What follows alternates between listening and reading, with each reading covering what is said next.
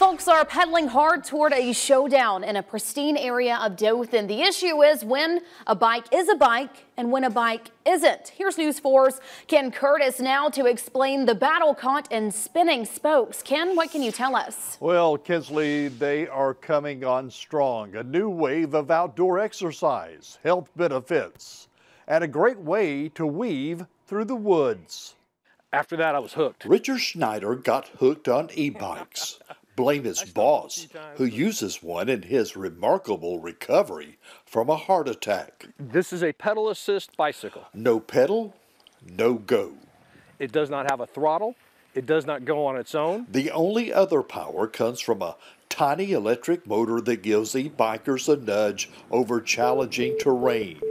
E-bikes are as quiet as a butterfly, easing through a gentle breeze. There's no e-bike policy for Forever Wild Trails because e-bikes weren't a thing when the policies were made. At Dothan Trails, e-bikes are a no-no. No motorized vehicles. They blame one woman. Allison Hall, as far as I can tell, that's what it is. Allison Hall and her city recreation department oversee Forever Wild. We go by the rules and regulations provided to us from Forever Wild. Rules that no motorized vehicles. Every other major trail system in this state allows e-bikes. And this email makes e-bikes permissible at all state parks. The state of Alabama has spoken. Spoken, perhaps.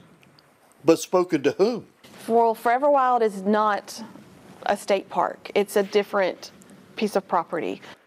Now, despite rules forbidding the e-bikes, those riders frequent Forever Wild anyway. Hall admits she lacks staff to go out there and actually police those rules. And Kinsley, I'll tell you this, anybody who thinks the e-bike does all the work for you, I took a ride the other day, and at the end of it, well, you kind of get the idea.